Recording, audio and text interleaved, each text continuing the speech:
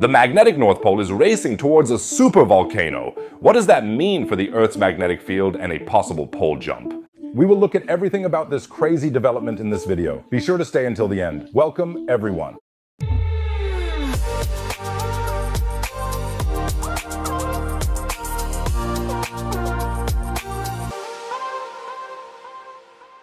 Magnetic fields, plate tectonics, supervolcanoes. If you don't want to miss any more news on such exciting topics from science and nature, subscribe right away and activate the bell. It's absolutely free, you'll never miss another video, and you'll be helping me a lot. Thanks a lot, friends. And now imagine you're on an Arctic expedition. You pull out your compass to determine the direction, but the needle goes completely crazy. The reason? The magnetic North Pole is on the run. Okay, maybe not really on the run, but it is definitely moving faster than a polar bear hunting seals. For a long time, the magnetic North Pole was a loyal resident of the Canadian Arctic, but for several decades now, it has apparently been suffering from wanderlust. Currently, the magnetic North Pole is racing towards Siberia at a speed of about 55 kilometers per year.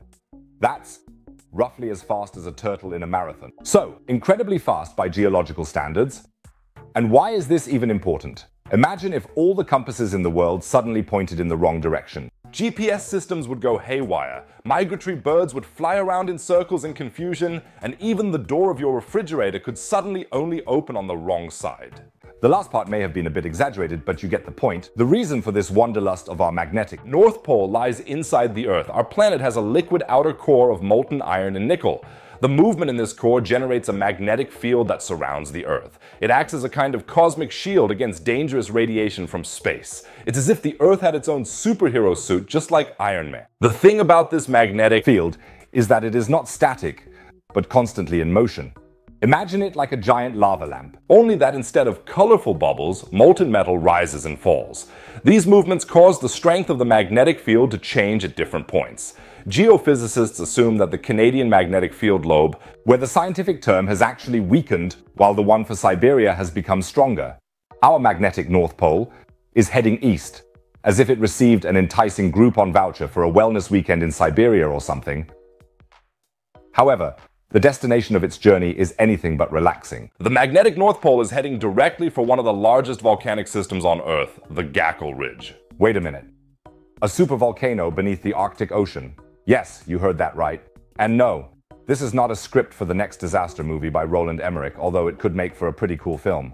The Gakkel Ridge, also known as the Mid-Arctic Ridge, is part of the global network of mid-ocean ridges. It extends over 1,800 kilometers below the Arctic Ocean and is the slowest spreading ridge in the world. It may not sound particularly exciting at first, but it is precisely this slowness that makes it so dangerous. It's like leaving a pressure cooker on a low heat. At some point, a huge amount of pressure builds up. But let's take it step by step. In 1999, scientists discovered something. A huge caldera, a volcanic crater, directly on the Gakkel Ridge. At 80 kilometers long, 40 kilometers wide, and 1.2 kilometers deep, this crater is a heavyweight among volcanoes and can even rival the Yellowstone caldera. Researchers estimate that at least 3,000 cubic kilometers of volcanic material were ejected during the eruption that formed this cat. That's enough to bury the whole of Germany under an 8-meter layer of ash. That can only be addressed with new taxes.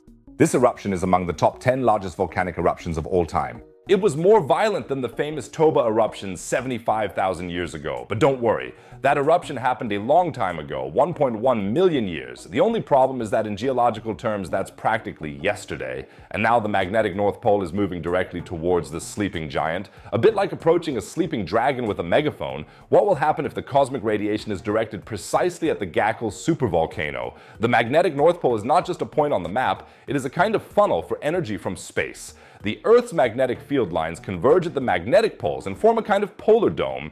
This dome diverts charged particles from the solar wind into the Earth's atmosphere, creating auroras, for example.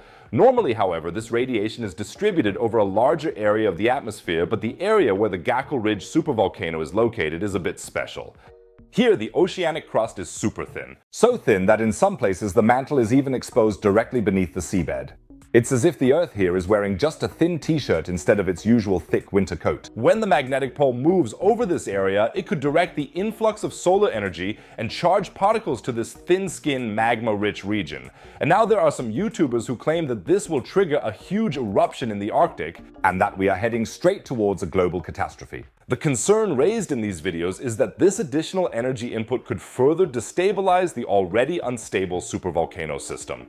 But can this really be true? Worth breaking down. First of all, it is not completely far-fetched. The Gakkel volcano could erupt again at some point. The Gakkel Ridge supervolcano has already shown signs of activity in recent years. In 1999, the ridge experienced the largest earthquake swarm ever recorded on a mid-ocean ridge. This resulted in new volcanoes on the seafloor and even submarine pyroclastic flows, a type of eruption that was thought to be impossible under such high pressure. Another seismic swarm occurred in February 2018. And has once again confirmed that we are dealing with an active tectonic system here. And if a major eruption were to actually occur, the consequences would be rather suboptimal. The enormous amount of ejected material would probably contain significant amounts of water vapor and other gases, which could have dramatic effects on global weather patterns and climate. We remember the eruption of the Hunga Tonga underwater volcano in the South Seas in 2022, which, as we now know, released so much water vapor into the atmosphere that it changed the global climate. The ash and gases released by an eruption of the Gakkel Ridge could not only disrupt air traffic, but also influence global temperatures for decades. An eruption of the Gakkel Ridge would be a bit like the Hunga Tonga eruption on steroids, but here's the thing, the claim by many YouTubers and pseudoscientists that the magnetic North Pole could trigger this eruption is not really substantiated. There is no scientific evidence that geomagnetic storms or the movement of the magnetic North Pole could trigger volcanic eruptions. Volcanism is caused by thermal and mechanical processes in the Earth's crust and mantle, not by electromagnetic fields. The connection between geomagnetic storms and geological events such as earthquakes or volcanic eruptions is not completely absurd. After all, we know that the Earth's magnetic field is generated by the circulation processes of liquid material in the Earth's interior.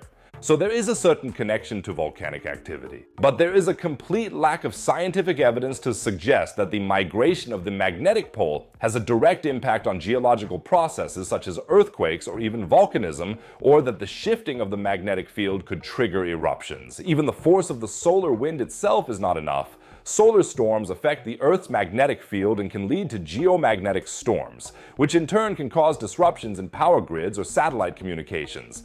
We still remember the geomagnetic storm in May, when we could even see beautiful auroras in Germany.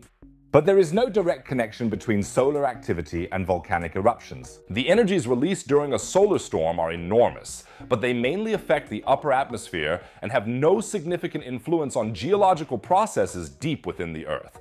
So all in all, we can say that both the movement of the magnetic poles and the volcanoes of the Gakkel Ridge are super exciting topics that still have a lot of research to be done. But they probably have nothing to do with each other. However, other opinions are always valid. Feel free to write in the comments what you think. As soon as something new arises regarding the pole shift, I will let you know immediately, unless the supervolcano has already erupted by then. So make sure to subscribe to the channel using right now. And now we travel from Earth to the Moon. There, NASA recently discovered something incredible under the lunar surface.